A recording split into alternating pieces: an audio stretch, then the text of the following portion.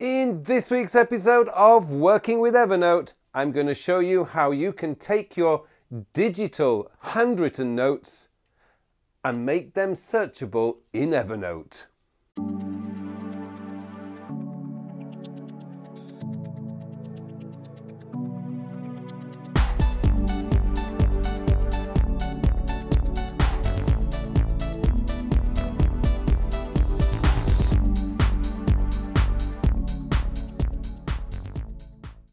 Hello and welcome to another episode of Working with Evernote. My name is Pullein, and in this week's episode I have been inspired by the great Steve Dotto. Now a few weeks ago, or maybe a few months ago, Steve Dotto put together a video explaining his reasons why he's staying with Evernote and the 3 things that he absolutely loves. There is a link to that video up there.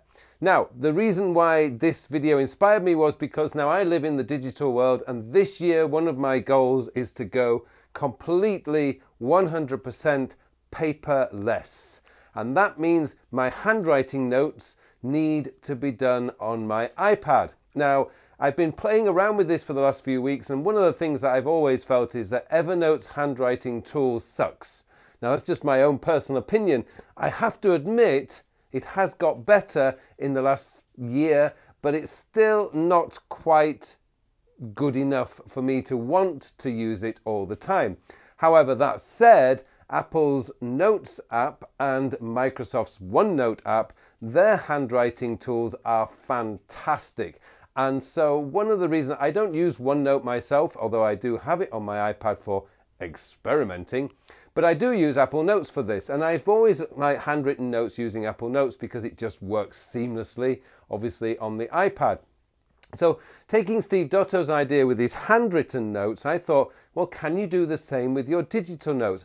And the answer to that is, yes, you can. So what I'm going to do is, in this episode, I'm going to show you how to do that and how to make your notes searchable. So before we go any further though, I would just like to say, if you like this episode, please click on the like button below, and if you haven't subscribed to my channel yet, please subscribe. Okay, let's go into Evernote and Apple Notes, and I'll show you what I mean. Right, so the first thing I need to do is to write out a note, which is what I'm going to do. So productivity tip: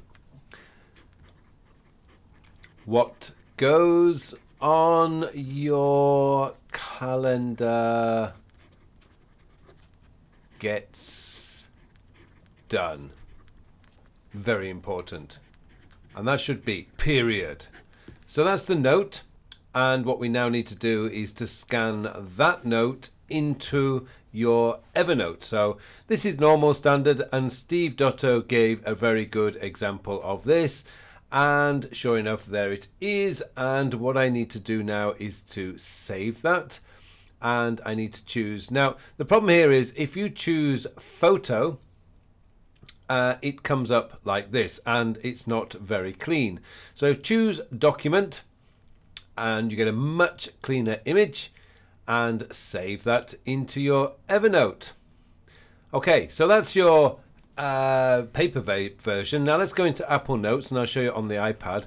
So let's make another note here. So let's select the right pen, and you can now see how badly I hold a pen when I'm writing. I've been doing that all my life. So here we go, productivity tip. And what should I write? Okay, use your calendar wisely. Full stop. Okay, so that's a note that we've got in our Apple Notes, and now all we have to do is take that note and send it using the share sheet direct to Evernote. So here we go. Just put productivity tip and save and send that off.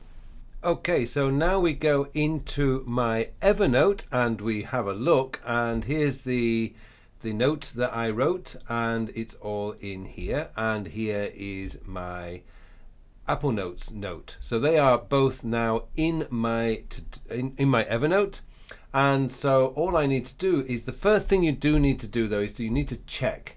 So you check by going into your note detail, and you'll see down here, image status, all images have been indexed. Now that's key, because if they've not been indexed, the OCR is not working yet. And sometimes it can take a few minutes for it to do that. I've known it actually in the old days, and I say in the old days, a couple of years ago, it used to take half a day to a day before it actually indexed. These days, Evernote's indexing is very, very fast. And if we look at the productivity tips that I wrote on my iPad, and as you can see, when you actually send it direct to from the iPad, you actually get a very, very clean note that's in here, and it is a note, and it's not a huge A4 note. It just takes the note that you've actually written on, which is really, really good.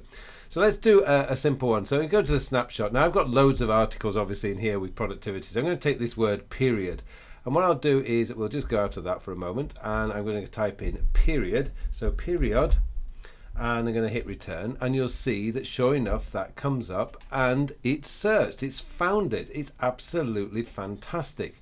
Now another one that we'll do is I'll use the word calendar. Let's say I made some notes on calendar, so calendar, oops, I've got to spell it right, calendar, hit return, and that's going to come up here, and sure enough it's indexed and it's called my digital note. So you can actually get the benefits of the writing system without having to use Evernote's horrible handwriting system that they have on their iOS. I'm hoping that that is one of the things that Evernote are going to be working on this year to make their handwriting and their digital handwriting experience much, much better. But Apple Notes, for example, is fantastic, and I believe OneNote is also fantastic as well. So you could actually do it from OneNote, I'm fairly certain anyway, and send it over to your Todoist, your Evernote that way. So there you go. That's one of the most fantastic ways that you can actually use the handwriting functionality on your iPad. And if you've got one of those new gorgeous iPads, then Apple Notes is the way to go if you want to write your digital notes and then store them in Evernote, and they are fully searchable using their OCR technique. Well, thank you very much for watching this episode. It just remains for me now to wish you all a very, very productive week. Thank you for watching this video.